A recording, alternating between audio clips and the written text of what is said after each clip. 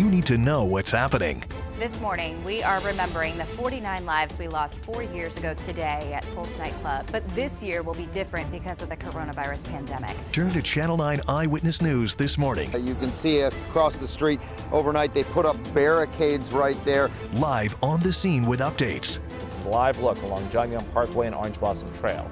Deputies have been out there for more than 7 hours now. Watch Channel 9 Eyewitness News this morning, live weekdays starting at 4:30 a.m.